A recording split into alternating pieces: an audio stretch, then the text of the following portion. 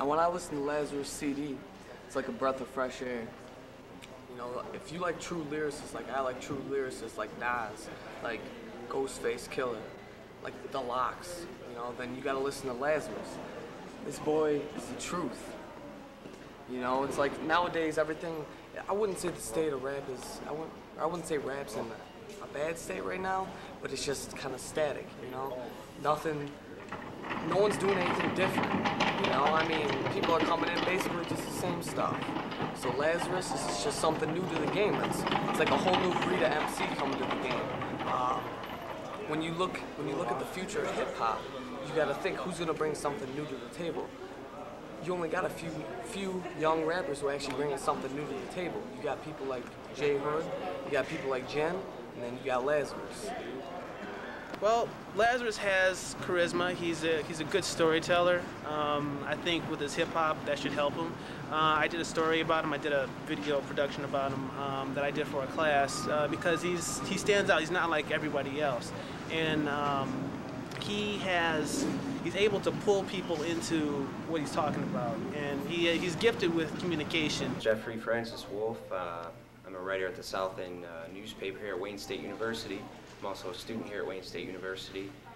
And I met Lazarus about a year ago, and we bonded immediately upon hip-hop music, and I knew immediately this is somebody who understood the concepts and the foundation of what hip-hop music is about. Lazarus got a new album for sale, talking about terrorism, so put him in jail. I got an email from someone telling me, hey, your shit isn't real, fuck you. I give you the deal when I'm telling you tales. I ain't dark or pale or midway, and I'm brown or waxing, and I'm bound to pound the and fucking over time I got exposure to his silly. music and got to see that he was quite a talent. So me being a writer, I found a great feature article that I had written upon him 2 different times, and this was over a year period, and I got a chance to pretty much write and comment on the progress that Lazarus, the artist, had made in that time. How I get a fan base when little Billy and George and Jeffrey decide if I sell any copies. You'd rather have me shot than cop me, right? You don't want a fucking Nassim Rashid getting in your brain from dropping planes or bringing pain to America, to getting played and then getting paid in America. You act like I'm the one to blame in America. Sometimes I feel like I'm a slave in America. And in that time I've seen fundamental changes in his realizations about raps and how to write lyrics and how to communicate with society and be intelligent and be raw at the same time. So I think from here on out, Lazarus is going to continue to grow and prosper and hopefully make some great albums, do some great live shows. And I know he's already on that tip, so I expect to see the same things come about.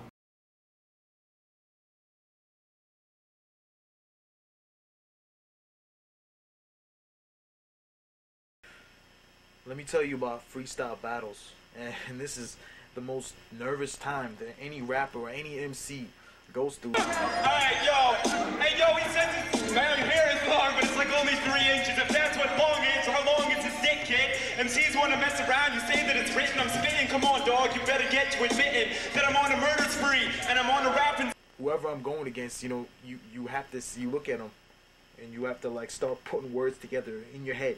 You got to start, look at this guy right here, you know, this guy's black, he's got an afro, you know what I'm saying? This guy can't flow. I'm about to make this flow sicker and bigger than his afro. You got to start putting rhymes together in your head immediately, even before you get up on stage to battle, because, you know, these are the things that have to go through your mind, because when you do get up on stage, and, you know, everyone, it makes you nervous, man. You up there like, man, you don't know what to think.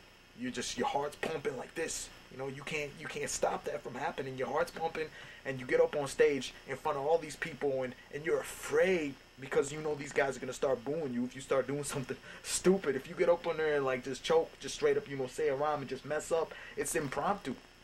It's impromptu. You can't think of this stuff before. It has to be coming out of you at the same moment, at that moment in time. So you get up on stage, and the second you start, you know, you release that word, and people, you know, people hear that first rhyme. I'm telling you, if you a good artist, after that first line, that's the nervous part. Then you feel like you're Superman. Then you feel like you can take out the world. You can conquer the world. That's how I feel. After one line's released, I just go out there like a bird, fly, ripping MC, rip him to his death. That's what I do. Yo, bird is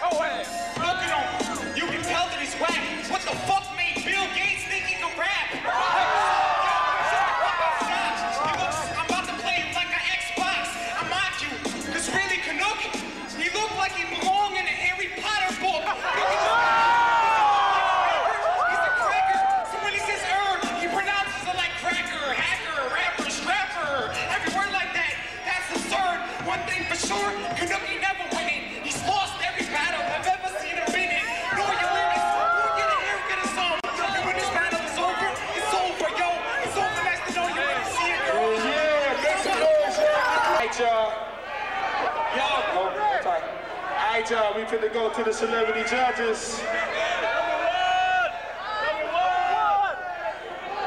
Cameron, number one. Jay, number one. Bill, number one. Sugar, number one. It's unanimous, Bob. It's unanimous. Lazarus, y'all. Make some noise for Lazarus.